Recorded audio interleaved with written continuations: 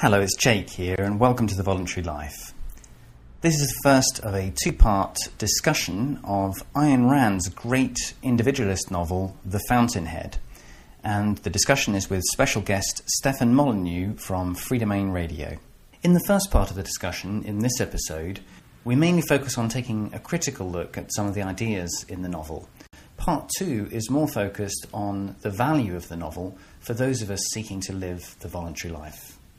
Before we start the discussion, I'll just read out a brief overview of the novel from Amazon.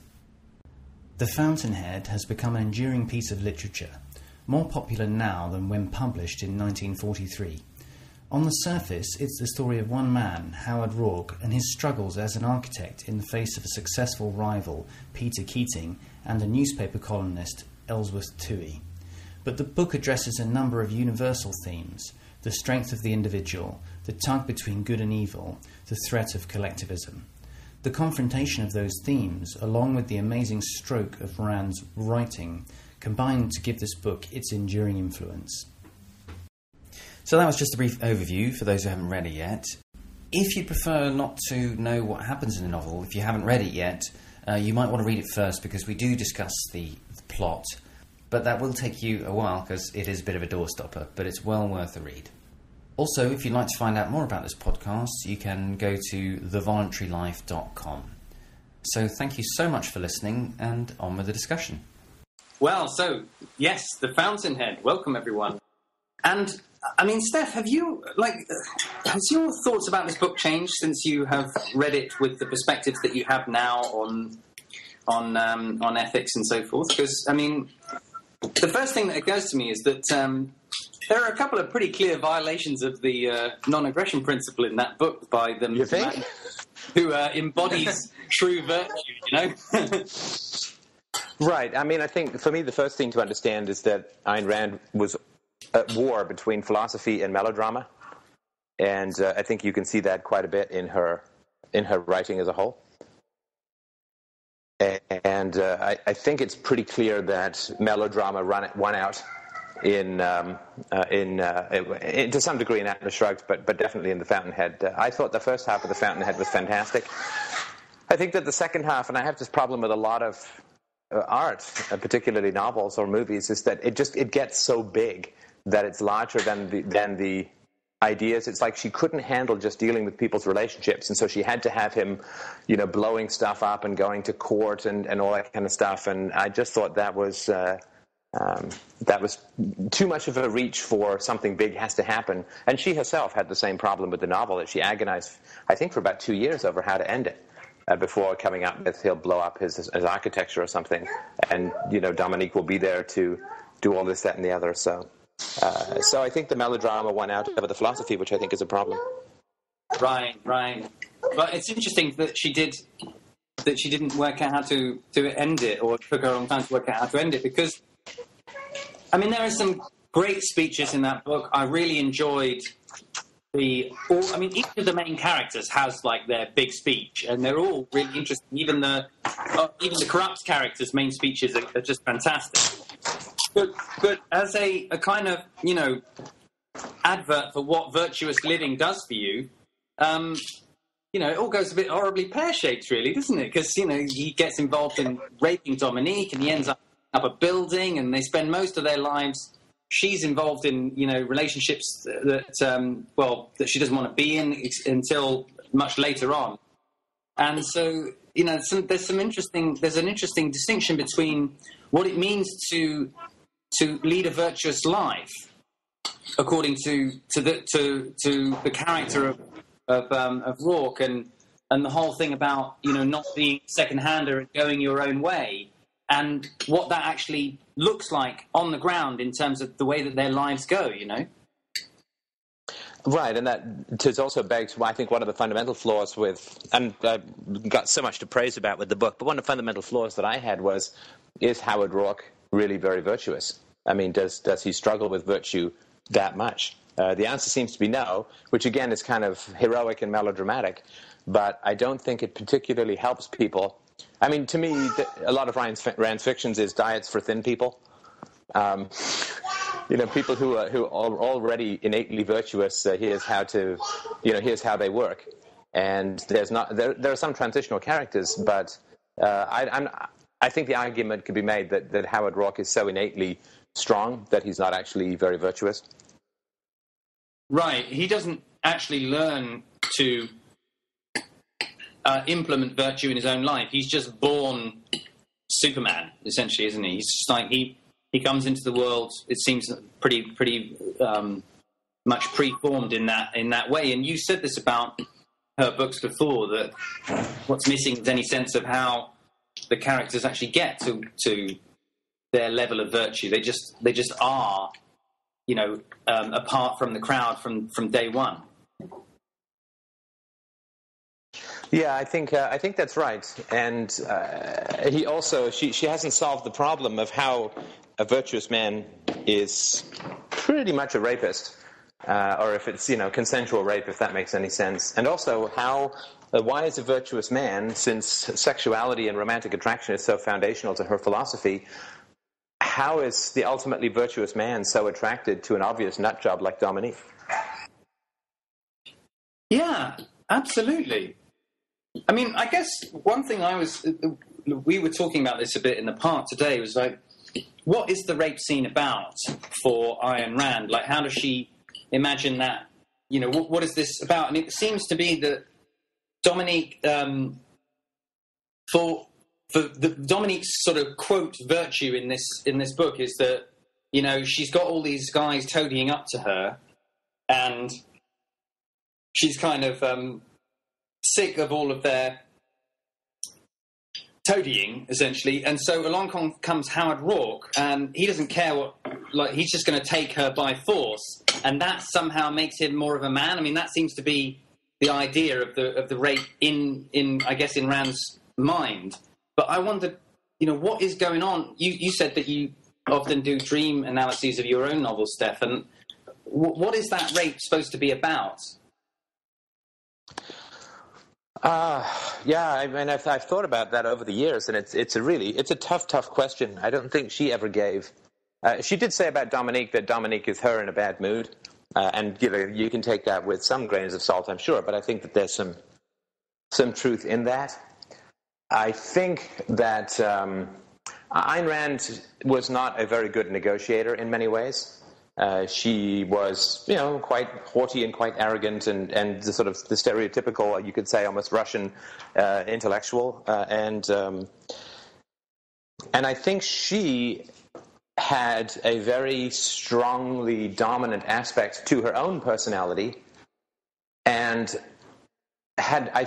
she had a fairly weak-willed and pretty husband, and he didn't really do a whole lot with his life other than sit around and enjoy her success. And so I think that part of her wanted to create the kind of man that she felt would master her, because she was sexually dissatisfied with her husband. And I think that's a fairly obvious thing, given that she had this affair with Brandon. And so I think that she felt this desire to be mastered because she was so masterful herself. And then I think you sprinkle in the melodrama, and that probably is some of the recipe that goes into it. But I think that fundamentally she lacked a kind of gentleness and curiosity in her own life, and that's not the end of the world. We all have things in our personalities that we lack, but I don't think she ever held it to be much of a virtue to try to achieve that. I think she would have considered that quite weak-willed, although that was her husband, right? This is what's so complicated, is that her husband, who she loved, as she said, passionately throughout her own life, was quite the opposite of the heroes that she created in her fiction.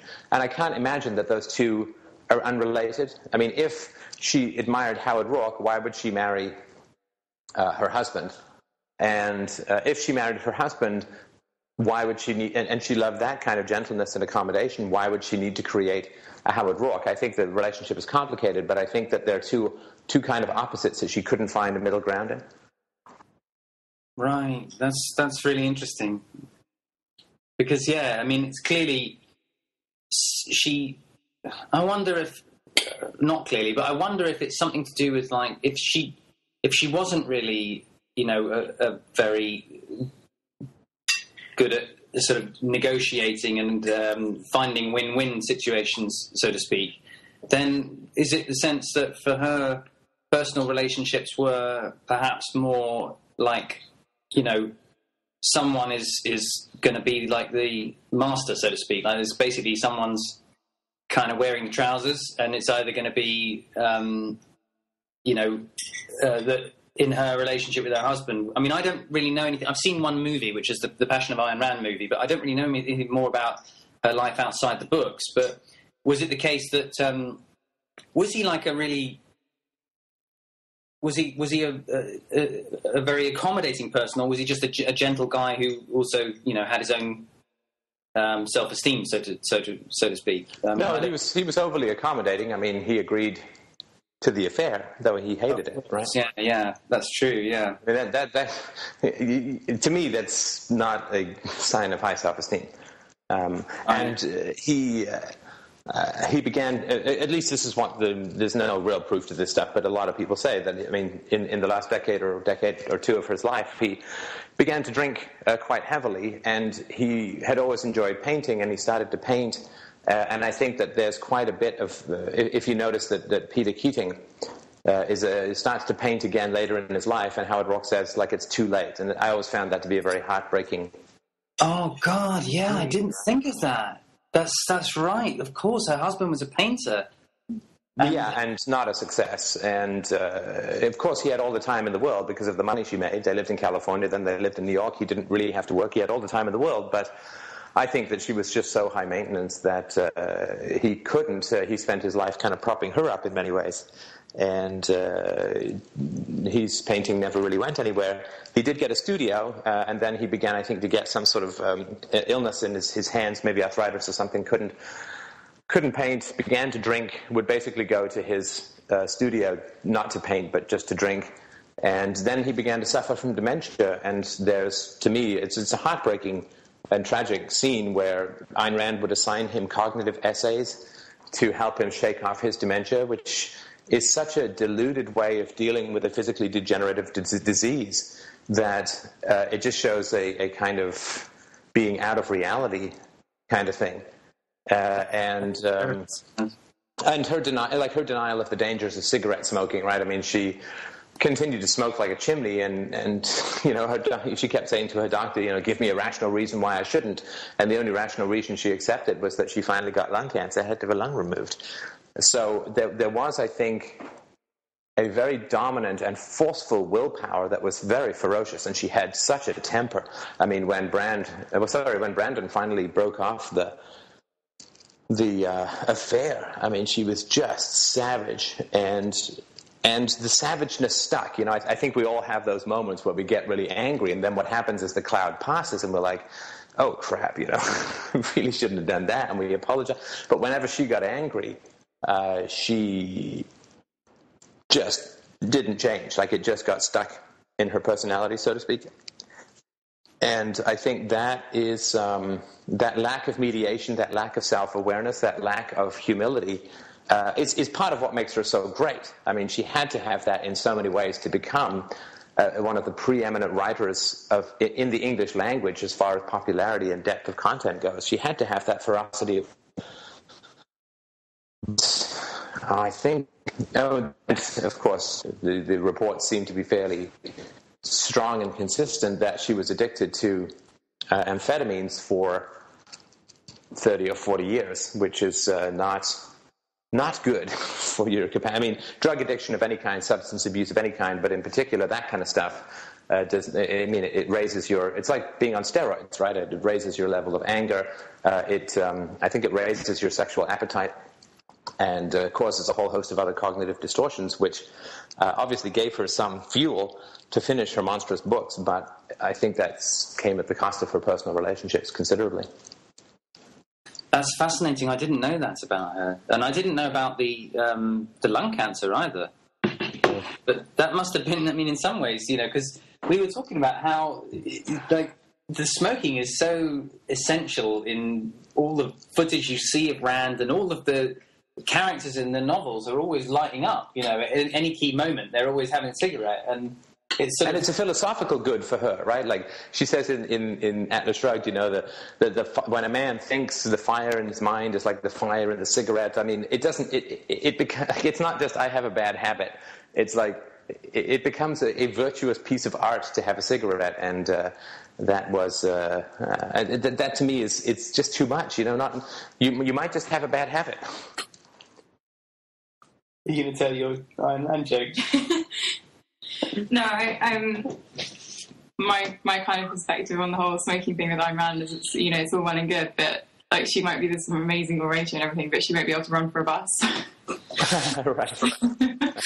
So carry me. Yeah, we actually used to make jokes about Ayn Rand, worst phone sex operator you'll ever get. You know, what are you wearing? That kind of stuff. Unless you're into dominatrixes. I guess so. Yeah, dominatrixes who can barely lift a whip. You know. I need you to throw yourself at this whip. Anyway. It was the 1950s, though, wasn't it? I mean, the 1950s smoking was seen completely differently to 10 years later, even. So, I mean... Yeah, but if she's making a moral argument out of it, then it's a different thing. Like, just if smoking's like part of the landscape, but she's making a moral argument. Well, I mean, it was, though. It was considered to be a sign of independence and authority, I think, at one time. You know, smoking was really... especially for a woman, you know. Well, look, I agree with all of that, but this is a philosopher who says reason and evidence should win every time, and science should win every time. Yeah. Who, you know, into the 70s was still denying that there was any problem with smoking. Mm-hmm, mm-hmm. Yeah, and unfortunately, reason and evidence was that she had to have a lung removed in the end. I was curious to ask what you guys thought about Dominique, and like, because, you know, Howard Rourke obviously is like the sort of the virtue man, right? And presumably Dominique is like the virtue woman, because as Steph said, according to Ayn Rand as well, you know, you're supposed to choose the part you choose the partner that reflects your own virtue and so forth. So, like, especially Charlotte and Hannah, I was curious, like, what did you make of this virtue woman? I've always kind of understood where Dominique's coming from, but I don't like her per se. In fact, the only character in the book that I really like is actually Gail Wynan, not Dominique. But I understand the argument that Rand is trying to make. Like, when they meet, Dominique is not quite at the at Rourke's virtue level, and so I think that the characterization was she's trying to show Dominique's ascent towards virtue, and she does it in an odd way of her basically trying to, you know, destroy herself. And I think that if I was Howard Rourke, I would not be able to achieve that kind of level of detachment of seeing that the person that I supposedly loved try to destroy herself in quite the way that Dominique goes about doing it. So I understand the argument that Rand is trying to make, but I don't like Dominique at all, and I don't think that she's particularly virtuous. Yeah, I mean, I actually read the book years ago, so my memory is slightly but I agree with you, Charlotte, and I actually read Atlas Shrugged and The Fountainhead back to back consecutively. Wow. Yeah, I had a run first. It was pretty good. But yeah, so, and I think Atlas Shrugged definitely stuck in my head more, simply because, and I agree with you, Dominique is not a likable character, really. I didn't find her particularly, I didn't really feel like she was relatable. I mean, not many of Rand's characters are, but I felt particularly disconnected from her, and I think especially because I was directly comparing her to Dagny, who's obviously the female protagonist in Atlas Shrugged. There was quite a stark contrast, I thought, between the way that Dagny was portrayed and the way that she set up Dominique. I haven't read the Atlas Shrugged yet, but what's the difference? Well, I think from what I remember, Dagny just comes across as a lot. She's kind of more of a consistent character. Does she not have this self-destructive thing that Dominique has? Because, I mean, the whole way through this book, Dominique's sort of torturing herself. I mean, she deliberately marries somebody who she knows it's going to be a complete nightmare with. And from what I remember, there's sort of like remnants of that in Dagny, but it's so obvious in Dominique. And it's a lot more subtle in Dagny. I think there's sort of like, she definitely has sort of moments of that, but I just didn't really get Dominique as a character in the same way that I got what Dagny was about. If that makes sense. Yeah. I mean, Rand sets Dominique up as an ice queen. If you look at the metaphors that Rand draws around her, everything is ice, everything is stone, everything is crystal, everything is these beautiful, fragile, brittle metaphors. The way she sets up Dagny, I think Dagny, because she has a job and she's good for more than slumming around a drawing room, she writes Dagny in a way that she kind of appears fragile and brittle to the people that are not virtuous, and then to the people that are, she's much more human and much more warm in a way that Dominique never achieves, even with the people that she is supposedly friends with. Yeah, I think that's a really good point. And I mean, with Dagny overall seems, I mean, you said more human, and I think that's kind of the same thing. To me, she seemed just stronger, like a stronger person. Yeah. It's like Dominique is flying to pieces at any time. Now, I know that Rand is a romantic writer, and so she's not specifically naturalistic, but imagine you had a friend like Dominique. I mean, just imagine. I mean, she comes over one day and she's like, oh, yeah, this quarry guy raped me, and I'm really attracted to him, so I think I'm going to marry the guy who hates him the most just to make him jealous, and then I think I'm going to marry another guy who hates him even more but might be secretly in love with him, and then, we're going to get together and we're going to blow up this housing complex. And, I mean, wouldn't you just think, like God, you need a team of mental health professionals and people with an enormous amount of pretty soporific medication. I mean, she would be a borderline personality disorder, I think. It would be someone you just want to run screaming from. Would that be an unfair thing to say? No, I think it's borderline. I think it's sort of like full-blown personality disorder. I mean, when I was reading... She's the Tyler Durden of her age. Oh, yeah. I was just about to say, because when I read through the book, I was so confused for quite a while. It took me a while to clock on that there was actually just one person called Dominique, or there was one woman I was thinking of, because they're completely different people when she's around Rourke and when she's around, who's the other guy? Wyatt? Yeah. What's the other guy? Winans. Winans. That's Gail Winans. And also the third one that she marries. Peter Keating. She's a completely different person. It's like she doesn't even have a character. She's just like a mirror. But that's a borderline personality disorder, right? There's no person. There's just a mirror-like manipulation of the moment, and exactly. that's not something that can be fixed by philosophy, right? Yeah.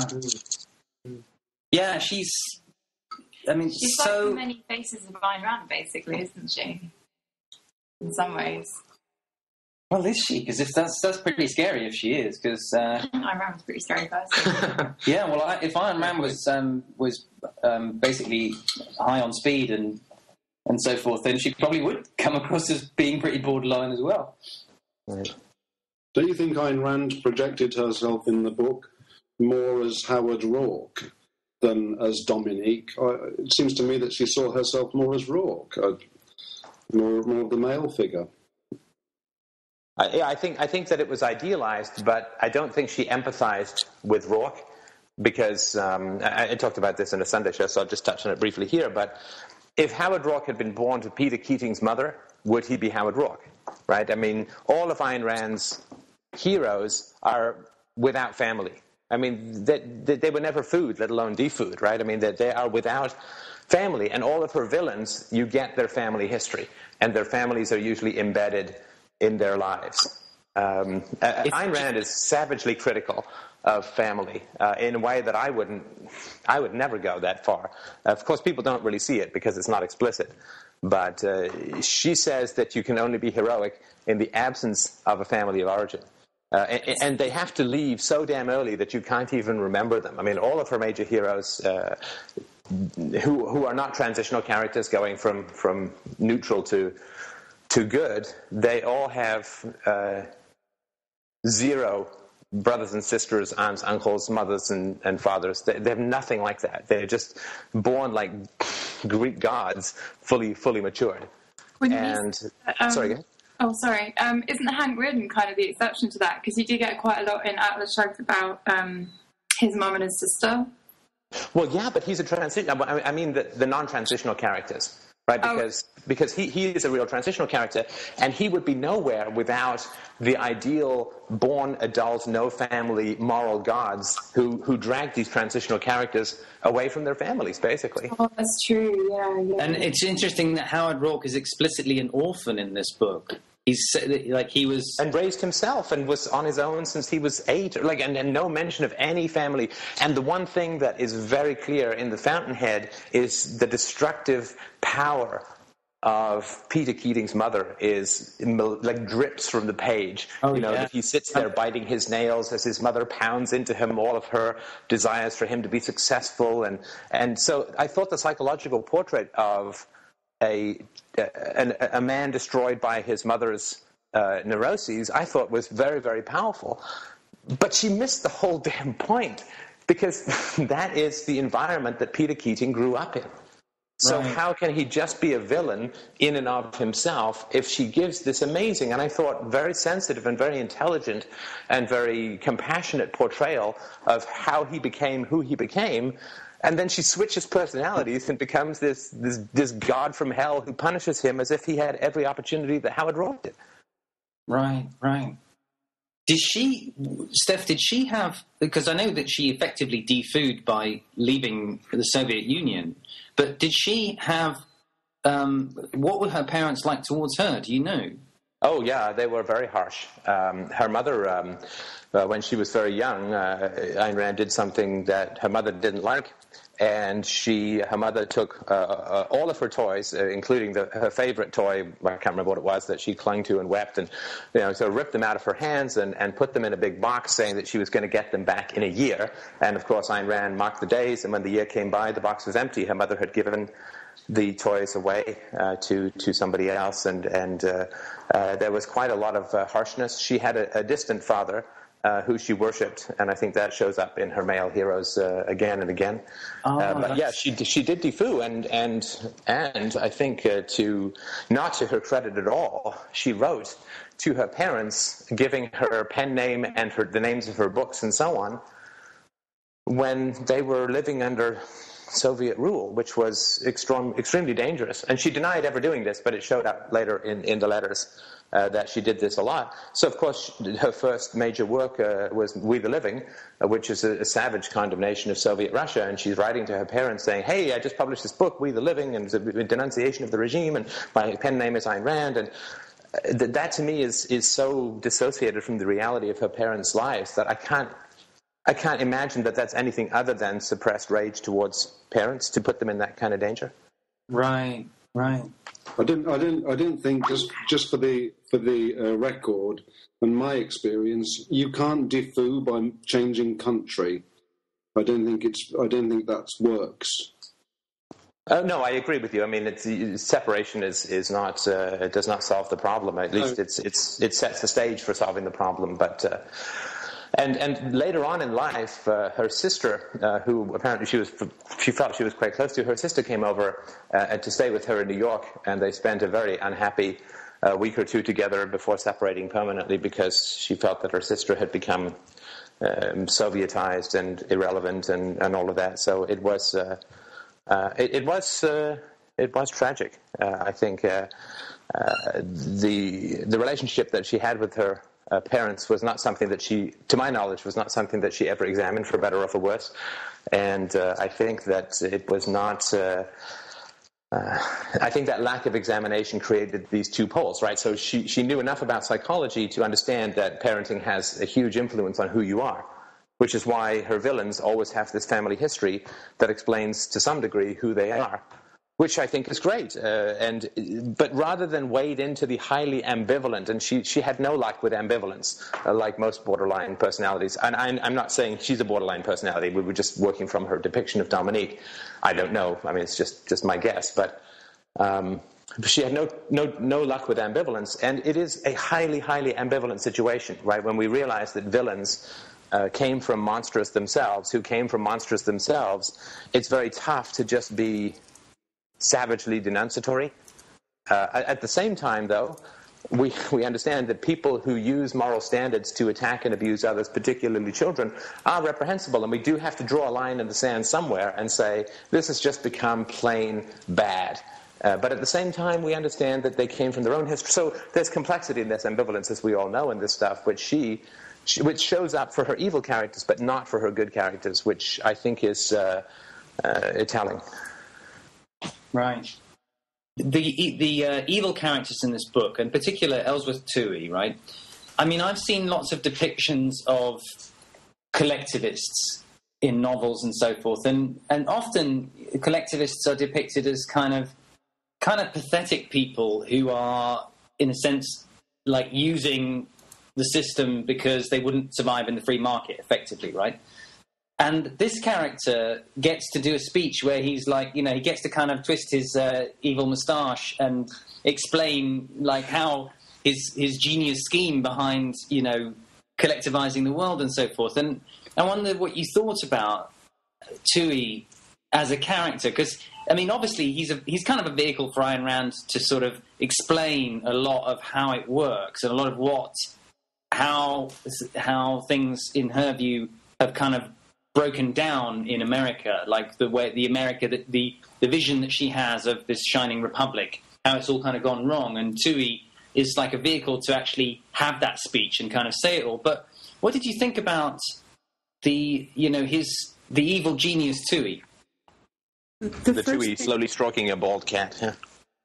The first thing that I see in that speech, well, besides the fact that it's terrifying, but in a way it's also very beautiful. It's like one of those sort of it's an encomium to vice, basically. But the first thing that I notice in the speech is exactly how wrong he is about Howard Roark's motives. Toohey goes to Keating's apartment to congratulate him, ostensibly, on having broken Howard Roark, but the reasons that he lists for Keating having done so, getting all of Howard Roark's money and getting his fame on the project, is precisely the stuff that Roark has said in a previous scene to Keating that he doesn't want. So I think it very interesting that Rand is basically saying, yes, this guy's absolutely a masterpiece of evil, but only on his own terms, when he doesn't really understand what's what. So it's an interesting way of kind of invalidating Toohey's power while still showing that, hey, he's running the show in a way. I think it's a very interesting sort of dualistic speech. I had a thought on Toohey. First of all, yeah, he was one of the most chilling villains that I've ever read, and specifically in that speech, definitely is a goosebump sort of making thing. And I spent a lot of time thinking about exactly how evil and how intelligent and how evil he is. I agree. I think he's still missing something.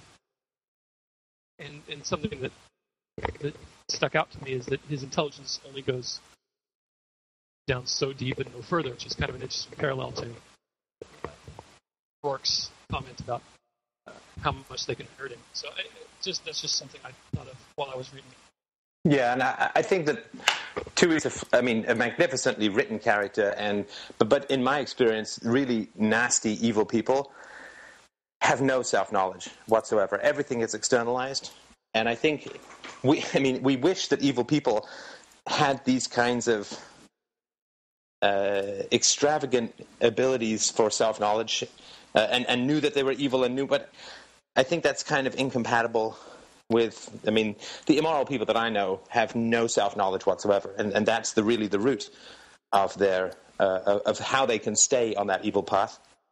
And so while I think that the speeches that he gives are magnificent, how many trolls know what they're doing? And he is one of the ultimate literary trolls, right? They don't. They externalize completely, and I was sort of dissatisfied at that, because what it says is that you can have all of this self-knowledge and still be evil.